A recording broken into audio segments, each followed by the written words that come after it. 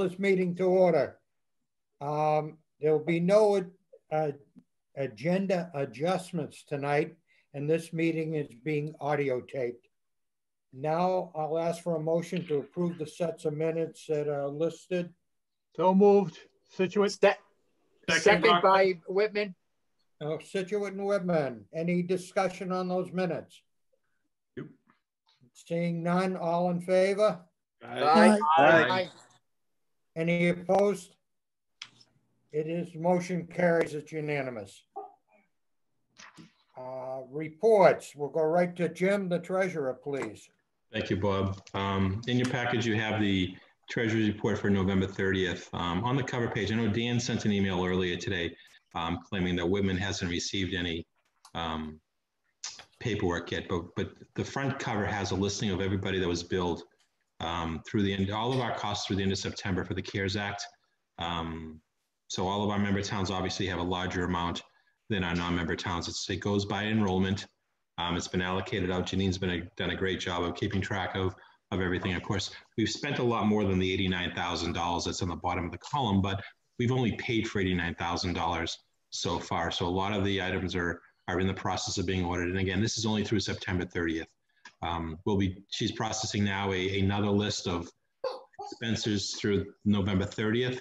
So we'll have October, November expenses accumulated, and we'll be sending them out within a week or so to the member towns, because again, everybody wants to get things done by the, but again, this money is good through the end of December. So we'll get those invoices out for all of our other costs. So, and Susan did, again, Dan said, Susan did send over a email today that I have the new guy at Whitman that I'll forward everything to as well. Jeannie has been out a couple days for quarantine issues, but you know, she's working remotely, so we'll be able to get those things over to the Whitman person. So, all right, thank you, Jim. And in the middle column, this is through last week, we have received $17,000 of payments from member towns. So again, it's on the right track. And again, once we send it to them, they then have to include it in their warrants and then package it together and then send it to Plymouth County. So we understand there's going to be a lag and a delay. We did submit a lot of information as well to FEMA.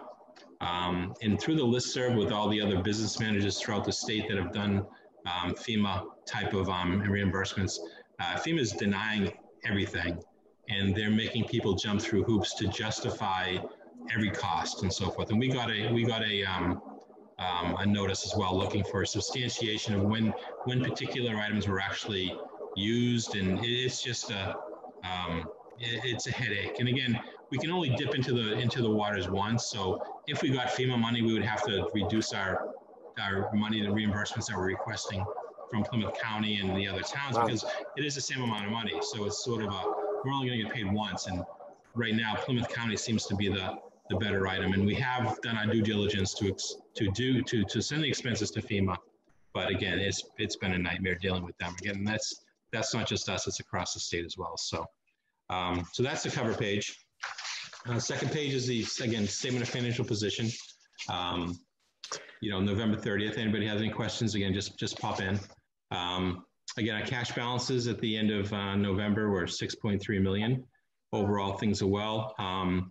You'll notice that I've dipped into another community bank at the middle of the page, Coastal Heritage, which is a Situate-based bank. We've moved some money into that bank as well. We've hit all the community banks that we've you know, for our towns and so forth. So we've been able to you know, again, spread the wealth with everybody. So everything's going well. And at the bottom, we have our OPEB reserve, which is at $770,000. So again, those are our cash balances. Next page is our revenues for through November. Again, we did the billing for the towns. And again, we did receive all of our expected amounts for November, which is a little over $2 million of our assessments. Down below, there are a couple items that we get our $370,000 from the state on our Chapter 70, which is like clockwork. There's a couple items which are the non-resident tuition and the surplus revenue of our regional transportation numbers. Those are monies that are encumbered back in June and then applied to the fiscal 21. And this is the month that we got around to doing the journal entries to make them, to put them into fiscal 21. So that's why they appear there for additional revenue. So overall, we're doing well, cash flow wise, and with all the money that's come in. At the bottom, we have the out of district tuition of what we've billed everybody. And then through the end of November, we have received money from Marshfield and Hull. And we have had, I believe, a bunch of other towns have paid since the 1st of December. So again, the money keeps rolling in on that side. So things are going well. And the final page is the final part of this report is the expenditures. Again, payroll is $680,000, which is 2/3 of what we have. Everything else, again, it's like clockwork. There's not a lot of changes from time to time. Again, the utility bills are very reasonable at this point. Again, the Situate solar deal is still running strong and doing a very good job for us. And everything else looks to be not anything totally out of whack. There is one line item on line 25, books and instructions. I think we'll have a budget transfer for that later on. But what ended up happening was that we had to buy additional licenses from Ingenuity, I believe it was, for some of the remote learning, and that was I don't think that was a expected expense at the first of the year. So that's part of the books and instructions that kick in for this month. But overall, $991,000 of expenses. So again, everything's looking good. So and that's it for the Treasury report. Any questions? I have a question for you, Jim. That line item 25, where you said because of the COVA, is there any reimbursement we can get due to that? Everything related to COVA is going to be submitted for reimbursement. Okay. I mean, and again, every town is different. On the front page, we requested $148 from Kingston for one student, and the town accountant down there sent us a list of 14 things, wondering why, to tell us what the use of these 14 items were. And again, Janine did a great job answering all the questions, and I realized it was for $148, but a lot of work to collect $148. But again, I know it is a mindset, and it's, again, everybody's just doing their due diligence. Before she submits that to Plymouth County, she wants to make sure all of her ducks are in a row. There's some towns that have come back with questions. Again, just clarifying the use of, hey, what is this thing that pops up on your list? What was that used for? And that'll help us as we do this, the next round. We'll have Janine and add a column to the spreadsheet, just to specifically identifying any of the items that might be questioned, to save the questions down the road. But again, people like the towns that have sent us money, Abington sent us $12,000, Situate sent us close to $4,000. I mean, we got the money without any questions from any of their people over there. So everything's going well. And again, we'll be sending another round out in probably a week or so. And then once the closing of the books, through December, we'll wrap everything up and send another final billing off to the towns. And then, as Tom mentioned in previous months, we do have a grant from the state, and the grant from the state actually will cover expenditures through June 30th. So a lot of that money really hasn't been touched yet. We're waiting for that money. Will cover some of our post January 1st expenses. So we'll be able to use that somewhere down the road. So yeah, because the monies that we sent to you, we sent to Plymouth County, and hopefully they approve and we get reimbursed as each town goes for COVID-19 issues. No, I know. Correct. Yeah. Okay. Motion. I'll second that, Whitman. Any discussion on the motion? No. All those in favor? Aye. Aye. Aye. Any opposed? Motion carries. Budget transfers, Jim?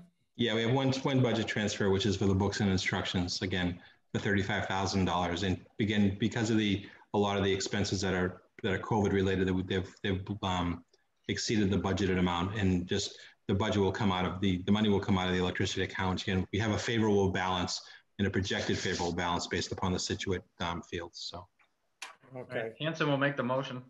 Second. Okay. Go ahead. Hanson motion, second by Whitman. Yeah. Okay. I guess. Any discussion? No, I just have one question for Jim, please. Yeah. Sure, Bob. Yeah, Jim, it just has nothing to do with any of the reports, just that we're coming up the end of the year with the lunch and breakfast program. Is that going to be a budget thing that we're going to have to work on for the coming up, or are we going to be able to extend that after the first of the year? I believe it's going to happen. I think Tom can jump in, but I think it was extended throughout the entire school year. Yes, all students have access to free breakfast and lunch. Yeah, okay. I know it was to the end of the year first, right? And then that's correct. The Department of USDA first put a shelf life on it, and then they did extend it. So that's good news. Question. All right, thank you. Okay, back to the budget transfers.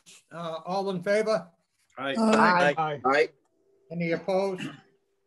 Seeing none, motion carries. The chairman tonight has nothing except to wish everyone a Merry Christmas. So subcommittees, there are no subcommittee reports tonight. And now I'll recognize the superintendent, Tom, for his report. Thank you, Mr. Chairman. I believe you.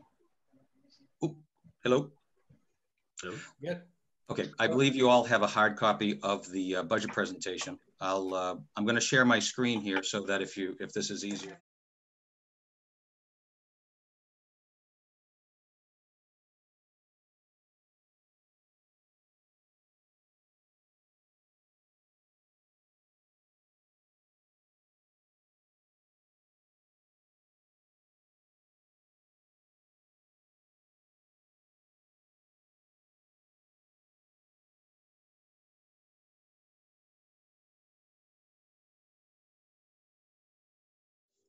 So as you've seen in years past, I'd open up the presentation here showing that our school mission statement really drives all that we're doing, whether we're in a tough economic time or more robust time.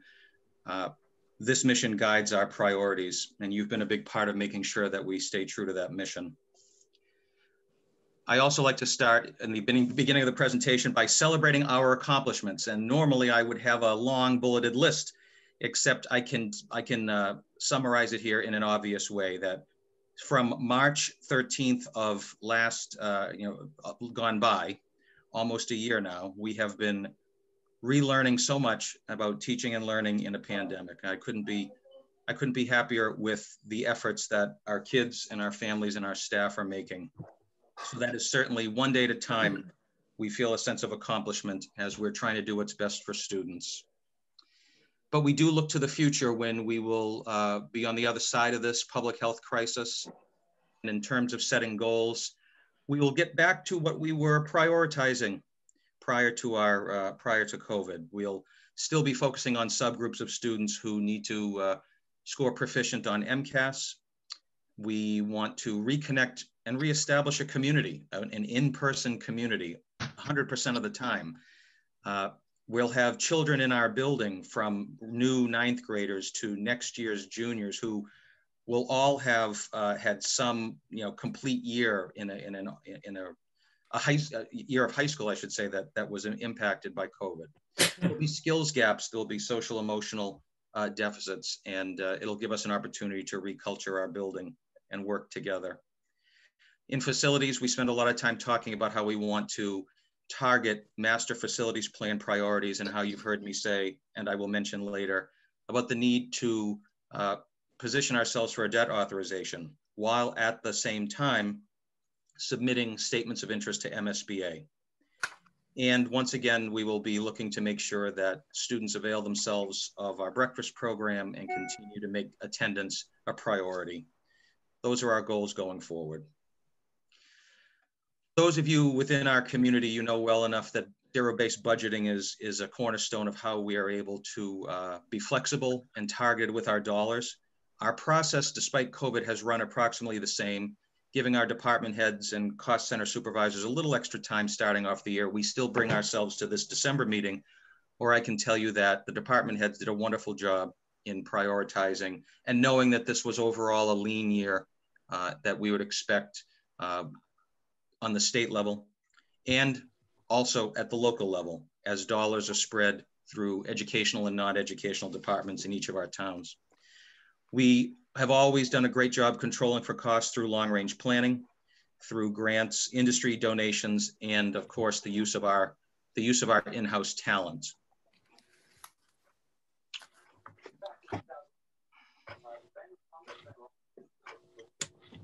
One second here.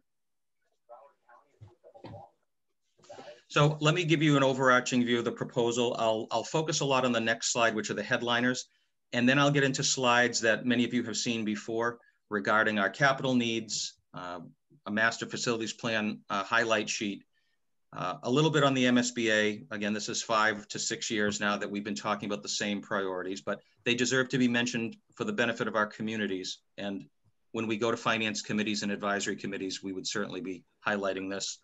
And then we'll talk about enrollment and assessment information, and then some timelines on town meetings later on in the spring.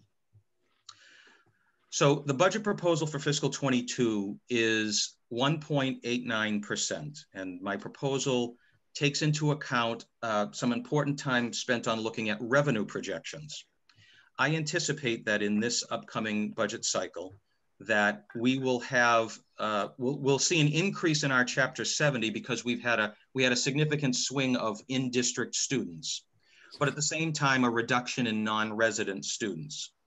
So in years past, I might have said to you that, our revenue will be level funded. We can expect the same number of dollars to come from Chapter 70 and non-resident tuition and regional transportation. And so we can count on that.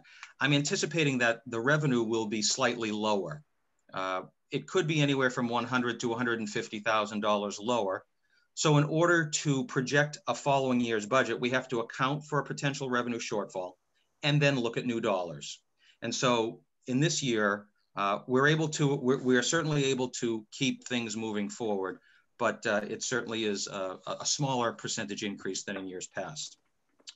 I do anticipate, not at this meeting tonight, but between now and the time we will certify a budget in February, to talk further about revenue in the form of money coming from our stabilization fund. This budget really focuses on running the schoolhouse, meeting our educational needs operationally, but having enough money set aside to prioritize one final significant capital project before we move into the need for the debt authorization to tackle larger projects. So there will be more money talk regarding stabilization at our January and our February meetings as we can refine our projections a little bit better. In terms of education, students and inside the school in the areas of curriculum, supplies, and technology, I think the two biggest priorities for next year are our maintenance of a one-to-one device situation. The pandemic forced us to move into an area that we may not have done in the way that we did, but now this is the new normal and every student has their own device, and I would see it as a priority to keep that and to keep our students with devices in the way that we're doing that right now. So that this budget will allow for that initiative to be maintained. And we'll have a replacement of history texts, which is something that is done every 6 or 7 years, and this just happens to be the cycle where that is embedded in this budget. The capital project I'll talk about later, you're well aware of it, is looking at our next priorities of a window panel replacement in the 1992 edition and also a roof replacement. This fiscal 22 budget proposal has no debt. Technically, we had about $4,500 in interest that we were carrying in fiscal 21. But when we break down town assessment numbers after the governor's budget comes out, there will be no debt service for fiscal 22. It would be in fiscal 23 that we would see potentially that number adjusted once we talk further about debt authorization and the priorities that the committee sets for allocating funds. But for now, that's essentially the debt category for fiscal 22, which would be zero. In the area of personnel, there are some small strategic adjustments. This is the second year in a row that I'm looking to move a portion of our English learner instructor position off of the Title I grant onto our budget, moving the horticulture aid from the Perkins grant onto the budget, and also to provide some part-time nurse support, which I'm defining as LPN support for our allied health program to assist with clinical off-campus experiences, and potentially to also continue to support our school nurse. So those are three areas that, while it's not a massive infusion of dollars, these are three key areas that this budget can support. And as always, it's not a headliner for those of us that have heard this year in and year out, but it is important to note that around 16% of this district's entire budget includes costs that are not normally found in a K-12 budget. The costs exist, but we are responsible for maintaining all of the costs on our ledger. Insurances, retirement, taxes, debt, OPEB, unemployment are some examples of those costs. So I'll unpack a few of the headliners here. Tom, I have a question on one item you just spoke of. And thank you, Bob. And feel free, please feel free to jump in if it's more timely to do so. Go right ahead. For the history book update, as long as it doesn't cut out some of our historic past history, there's a tendency that politicians and so forth want to cut out some of our earlier history because of political jargon and the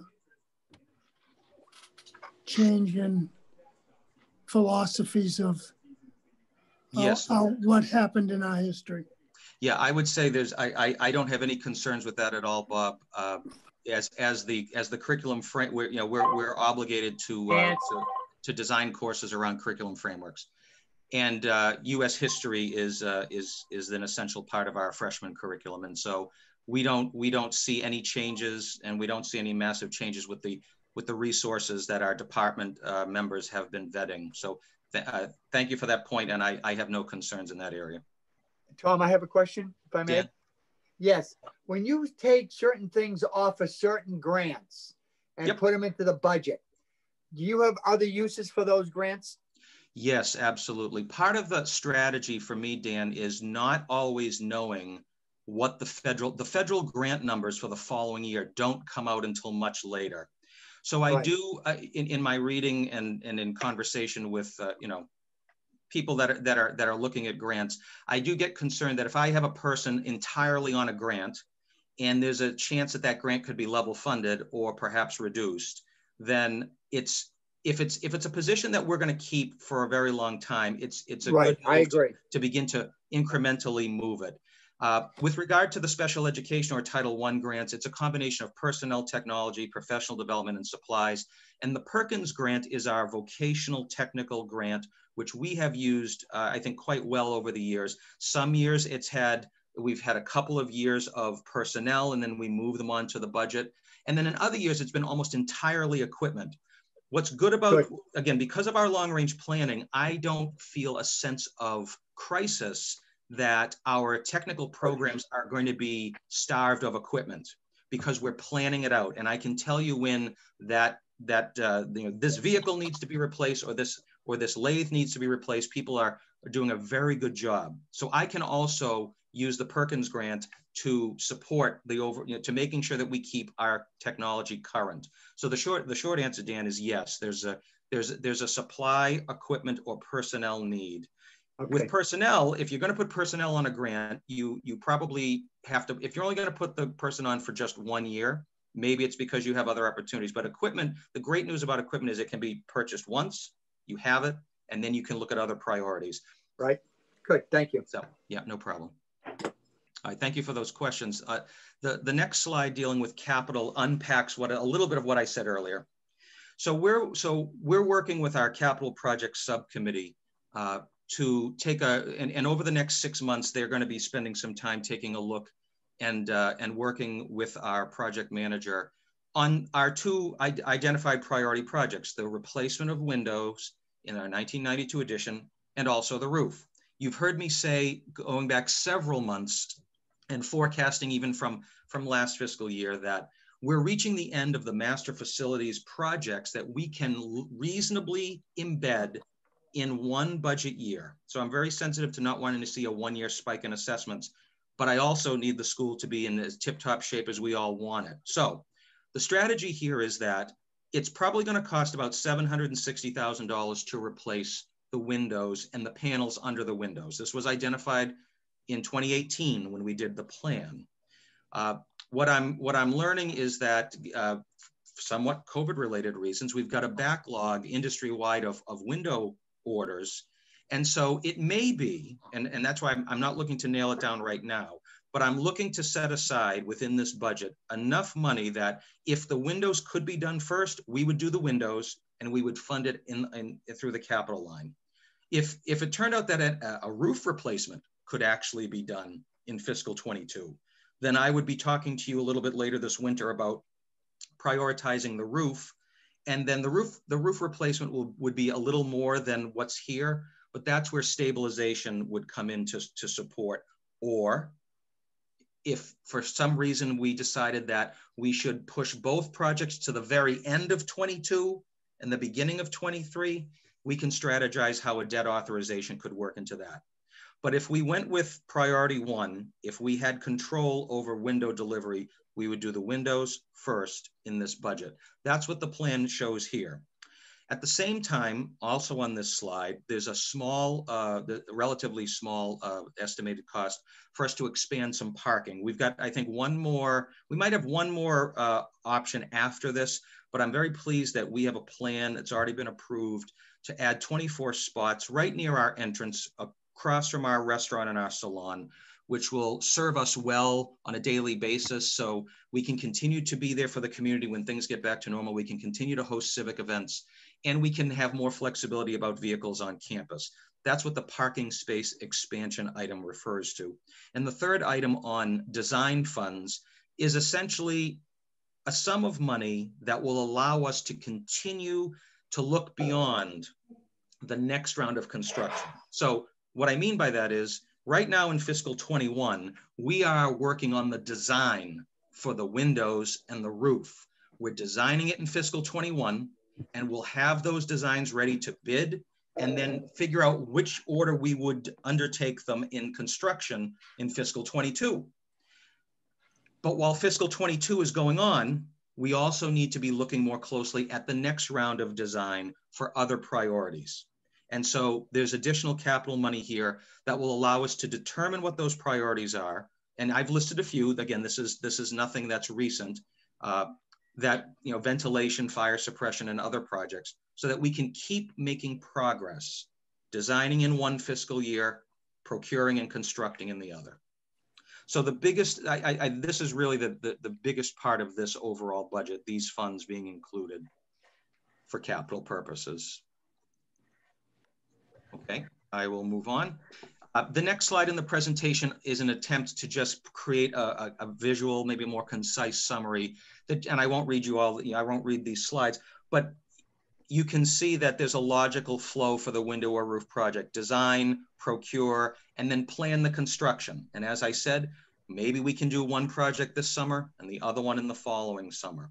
But we'll come back to you, the full committee, with some more refined recommendations in the very near future. And then on the other column, I mentioned the debt authorization here. I mentioned it briefly a little earlier. For us to be able to have access to funding down the road for fiscal 23 and beyond, the debt authorization process starts with this committee talking about what our priorities are. Unfortunately, we've done a lot of work in that area. And then by the spring of 2021, I would be asking you to take a vote to authorize debt, which under the law starts a 60-day process. You authorize debt for a certain sum of money for specific purposes. This would be spelled out in a warrant article. Within 7 days of a springtime vote, this would then be sent to our 8 towns, and they would have 60 days to address the matter if they chose to at a town meeting. If they took no action, it would be considered a yes. If they brought it to town meeting, it would be subject to a town meeting vote. This is exactly the process that this committee followed in 2010 for the roof project and the window project that we did on the 1962 building. So debt authorization, I'm going to ask the chairman that we just keep this on our agenda for January, for February, for March. I'll bring you some language. We can talk more about the priorities involved, so that when we do talk to our finance committees I've made our town administrators aware, but when we are starting our finance committee conversations, my intention would be to talk about this presentation, but also I want them to hear clearly what it is that we're looking for. And for any finance committee members who have been on their respective committees for a few years, it would not come as a surprise what this committee wants to do to maintain and modernize and expand our building. So a couple of timelines that we're paying attention to as we go forward in this process. The next several slides talk about the kind of the context for where this is coming from. So this is really for the benefit of those that might not be intimately aware.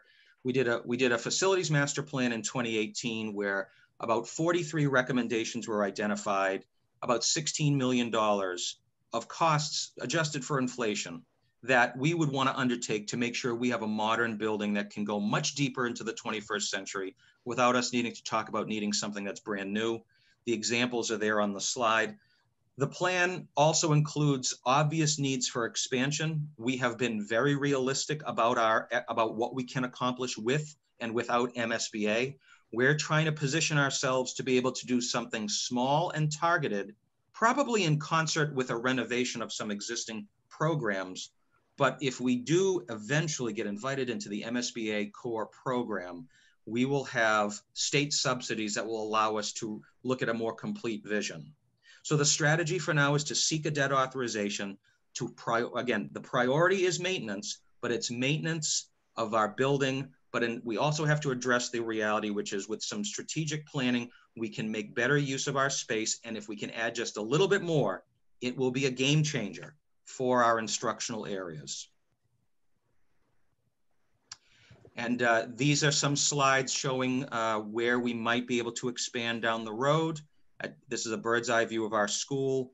Again, I would encourage people viewing this to hit pause here if they want to read the slide more closely.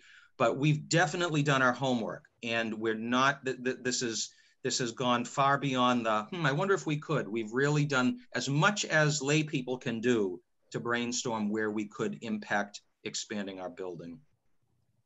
We tell our communities that we have a 20-year-old modular unit. Again, here's a slide that says that there's the roof we need to replace on the 1992 edition. We target an inadequate weight room. We need more space in several of our vocational programs. All of this is outlined in that 2018 report, which is available on our website. And this is what we put in our statement of interest to the MSBA. This is what we need to modernize. Because of your continued support, we have the funding available in our stabilization fund that if MSBA invited us, we would not need to go to our towns saying that we need additional funding to fund a feasibility study. So when that day comes, whatever the calendar says, we're in a position to be able to fund that. And I'm very happy because it's taken several years for us to get to that point. Okay, I'll transition now to some other numbers to wrap up here. Enrollment trends and a quick comment about town assessments, which we'll get into more at the January meeting. We had a net gain of 20 in-district students and a reduction of 14 non-residents. So the net gain of 20 in-district students is outlined here, and you can see the 1-year change in the far right-hand column. 20, yeah.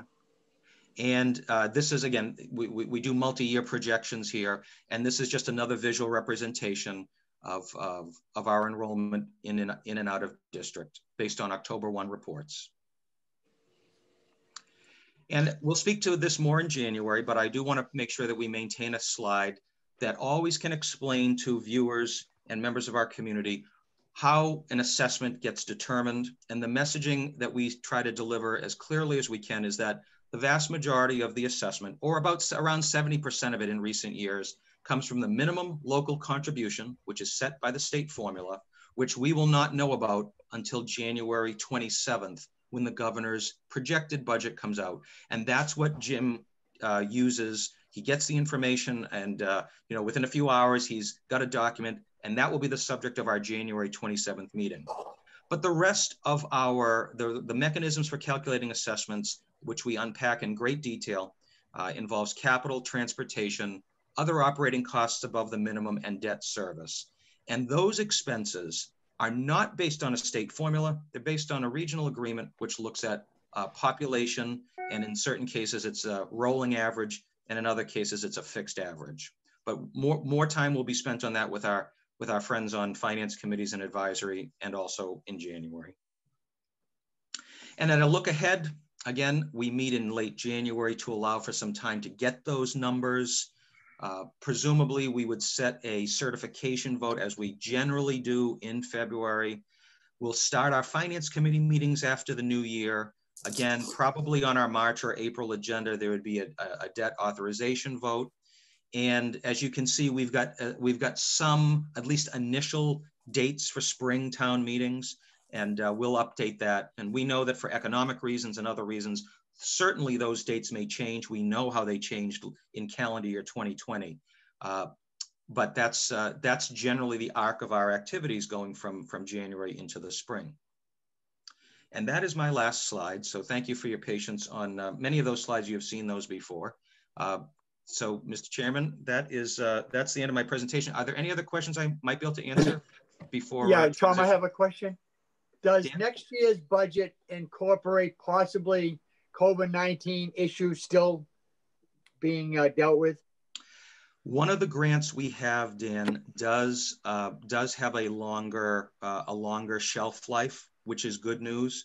But I would say that the comment that I made a little earlier about the added nursing support, that has been on my mind. But I think by and large, the additional personnel and the resources that we have, I'm not adding substantial dollars for COVID expenses. So I'm gonna lean on making some good decisions at the end of this fiscal year if we need to use the modest state grant funding that we have, and there is, I would say there's a little bit in terms of personnel, but in general, no, I'm expecting that we won't have two, like for instance, I'm expecting that we won't have two bus runs and a staggered start to the school day. Okay. I'm thinking that that's what I'm counting on anyway. Yeah, hopefully, yeah. Okay. Exactly. Okay, great. Mr. Chairman, just briefly for the rest of my report, we have a CIT textbook on Windows Server 2019 that I'll be working with CIT to purchase. And my last item is now to turn it over to Mark and Sandy to offer the committee some updates on what's going on around school. Sounds good. Thank you, Mr. Hickey. Sandy and I are going to talk a little bit about community tonight. We've been talking about how supportive the community has been for the school since we reopened, and how positive the parents have been. Just hitting a couple of highlights. On the admissions front, following up on Mr. Hickey's budget presentation, we have over 200 plus applications at this point. Just to give you some numbers, applications are up in the towns of Abington and Hanover. They're pretty flat in all the other towns except Hanson's. Hanson's a little lower, but everybody else, we're pretty much doing well. As you recall, we usually end up with somewhere around 300 applications because of COVID. Mrs. Dow, our admissions and freshman guidance counselor, hasn't been able to go into schools. So we're trying different methods to get students to apply to our school and be interested in what we're going to do. I also want to thank the community for supporting us. The Viking Apparel, the Parents Association, just tonight they finished up a sale where they made over $2,000 on Viking Apparel, which is fabulous for them. All of their monies will go to scholarships and to support the school. And also they did their calendar sale this month with items that were, gift cards that were left over from one of last year's events that was not happening because of COVID. So they made another $5,000 off of that. So they've made about $7,000 in this month only from the community that's supporting us. And I do know that a number of you also supported us in horticulture. They sold out once again on their holiday trees and wreaths and things like that. So we thank you for supporting them and the district and the schools and the district supporting the school as it always has. Sandy. Thank you, Mark. I have a couple of thank yous. I'm going to represent Faith as the student rep and talk a little bit of student activities. And I'm going to end with a little bit of information about some student support. So I wanted to thank the school committee and the superintendent, and Tom specifically. Well, his last sentence, one of his last sentences in his budget presentation is he's going to make good decisions at the end of this fiscal year. And really just a thank you to him and all of you and your support of his budget presentations and the process that we now go through through the end of the school year to ensure that this is a community that is well supported. You take such good care to make sure that our staff is taken care of and that our staff is able to return year after year and that we can support our students in the way that we need to. So thank you very much. And a thank you to Mark for the work that he has done since really the beginning of the school year to make sure that our students' needs are met every day. He greets both sets of buses to make sure that the kids get safely into our building. He makes sure that all of our kids are fed. He makes sure that every teacher is covered, that they have the resources and the spaces that they need to get the job done every day. And he triages all of those situations with our assistant Lori every morning. So a couple of thank yous that are well deserved there. From Faith, I wanted to give a shout out to the students and the Skills USA organization. They, with their advisors, Lisa Bellantoni and Paul Bello, they had their annual holiday social last weekend, and they were able to distribute 30 individualized bags of gifts for individual families. So each child had their own individual bag of gifts, which was distributed across the South Shore directly to the families. They also had a bag of over 30 coats and outerwear for those who need them. And they were able to also do a great spirit morale builder in our building with a shop by shop challenge. And they are dispersing 2,800 pounds of food to our local food bank. So pretty cool. Oh, great. Yeah, outstanding. Yeah, really impressive. The kids really came together. It's actually pretty fun to see the crates of food being rolled through the hallways. And the student council, as we like to call them the STUCO, with Mr. Matt Folano. They're working on a Toys for Tot drive, which is going on through the end of this week. And the kids are having a little bit of fun as well. We've got a couple of elves on the shelves hiding about the school, and the kids are seeking to find the elves on the shelf, which is kind of fun. In fact, Elfie Bear, you can't see him. Mine is behind me on my tree. He's on the tightrope behind me, hanging out. So the kids, doesn't matter the age, I have teenagers at home, they still like the elf on the shelf. They're doing some spirit days. I know I am in preparation for the ugly sweater day coming up on Friday. And some other fun things coming up next. The student council is also working on developing some pre-recorded messages to share with, so they start to hear more of student voices across our announcements on a regular but not daily basis. So they're working on that. So that's it from Faith. Thank you, Faith. And my last is just to share some information about some supports that we have for our students. So a shout out to our freshmen and Amy Dow, our recruitment counselor that Mark mentioned earlier. We have successfully placed all of our freshmen in shop. We've had shop placement day. The kids will start their first shop day. They're in their first shop cycle this week and are getting underway there with their safety training and learning about their program of study and their place of choice. So that's exciting. Also want to talk a little bit about some supports and interventions that we have in place this year for our students who need a little extra lift. Really being supported by Joe Madera, Todd Zahurik, and Anja Chiarelli, our counselors. We have students coming in before the start of their regular school day, but at the start of our teacher school day. As you know, we have a staggered start to our school day. So we have some time in the morning that our students are coming in early to get some extra help. That targeted intervention seems to be working.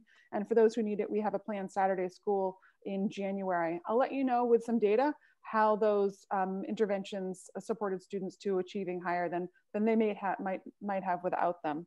And finally, I wanted to talk to you a little bit about remote learning.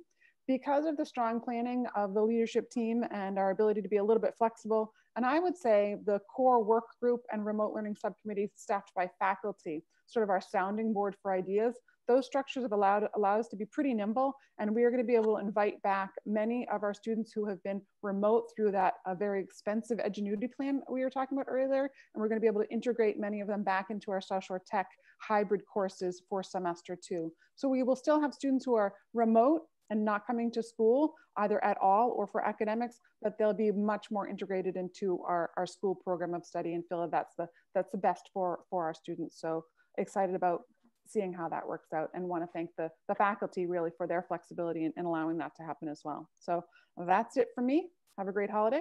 Thank you very much. Thank you, Sandy. Thank you, Bob, Mr. I Chair- have a question Mr. for Chairman. both Mark and Sandy. Go ahead, Robert. I brought this up with Tom a short while ago, but it was reminded me today when I had a mother approach me for an East Bridgewater student entering our school, which I diverted and sent her to Southeastern. But where we couldn't have our open house this year, I suggested that we put some signs out in some of the bordering communities that we are open for enrollments and so forth. And now's the time to contact us and enroll in for the future classes. So I just want your thoughts on that. No, I think that's a good idea. We can make use of our parents, as we often do, and have them put them on their front lawn. So I will work with one of our providers to make some lawn signs, and we can get them out in a relatively short time period. That'll work, Mr. Mola. Yeah, I have a new and innovative idea, but I want to pass it by our superintendent before I even bring it, that may help us get a large-scale project going for additional students. Okay. That's a Okay, real team, Bob. I'll free up my calendar. Yes, absolutely. With bated breath. Yeah. We just need to make sure the lawn signs are not white. Yes. Some big color. Viking green works well. There we go. There we go. There you go. Okay. Thank you, Mr. Chairman. I think that wraps up my segment of the report, and I might suggest that unless there are other comments on debt authorization under unfinished business, I may have covered that sufficiently already. That's what I thought. I thought you had covered that. Okay, for new business, we have a donation. I will need ask for a motion to approve the donation of a truck, a 2019 GMC Sierra Chevy Silverado. Motion. Second by Whitman. Second by Whitman. Yeah. Any discussion on the motion? None. All those in favor? Aye. Aye. Opposed? None. The motion carries. Thank you. Warrants, is Jim still with, or Bob? Yeah, Bob can't help you tonight. That's all me. So, yeah. The warrants this month are 10, 10B, 11, 11A, and 11B, totaling $1,149,212.09. 1149-21209. I'll second that. Okay. We'll probably need a motion made by. Someone needs to. I'll make a motion to accept the numbers. Okay, we got Rockland first. Okay. Rockland and I'll second Whitman. Whitman. Any discussion on the motions? No. All those in favor? Aye. Aye. Opposed? None. Motion carries. Any requests for action, gentlemen? I have one thing, Bob, just to update. I mean, I was going to follow up on Tom's conversation about the budget, but just to give the committee an update. Right now, our stabilization fund has about $1.7 million in it. I think Tom had talked about we had sufficient money in there for design and so forth if embedded into MSBA, whatever. But has grown. The committee has added money to that, so we have about 1.7 million in there.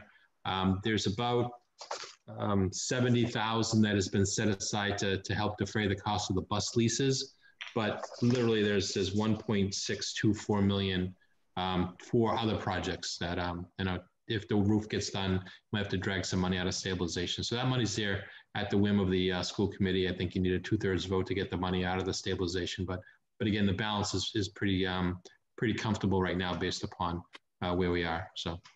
No, I go along with that, Jim.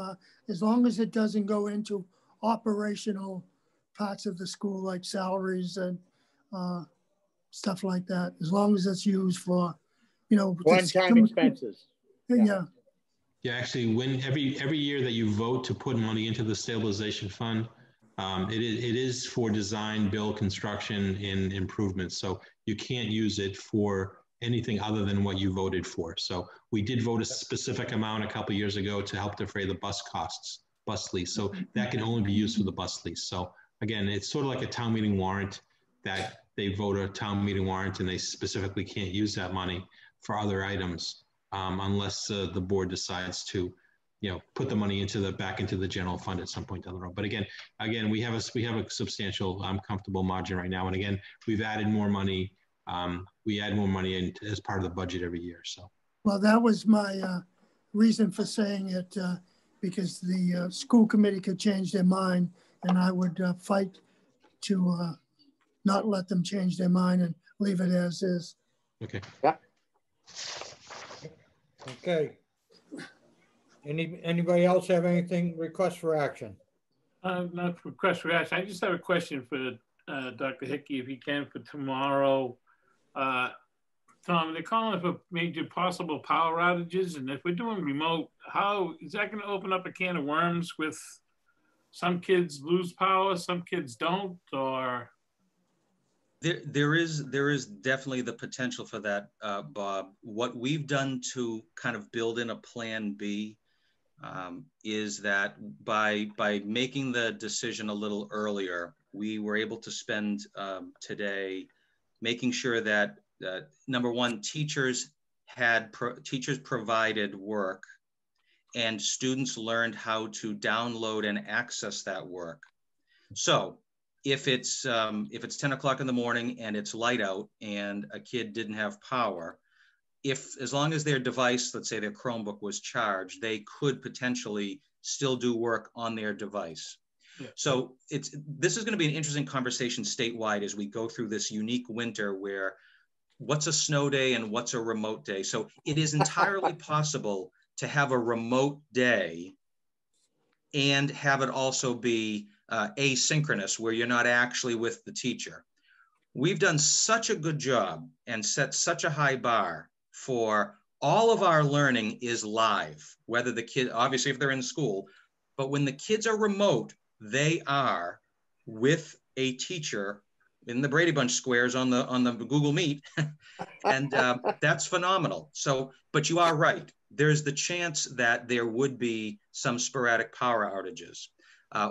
When I reached out to families earlier in the month, and I think we have to go a little deeper into the winter, but I would totally support that. If I want to see how this first remote day goes. Oftentimes we won't know when there are power outages, but if 24 hours ago they were saying significant power outages are likely, that's definitely a way to influence what to do.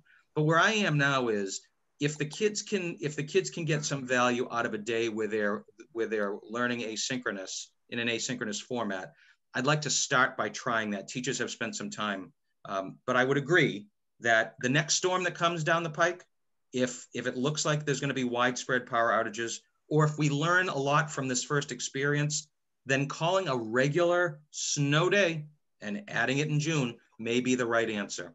And so that definitely is still an option. So if some kids do lose power, at the very least, they've all been given work from their teachers that they would be able to engage with. I agree with you, Tom. Sounds good. Sounds good. Fingers crossed. Yeah. Crossed. Just asking the question. Yeah, thank you, Bob. All right, I'll entertain a motion to adjourn. I'll make that motion. Dan Salvucci from Whitman, with all due respect. Second by Tom from Abington. Thank you, Tom. All those in favor? Aye. Aye. And it's definitely that motion carries.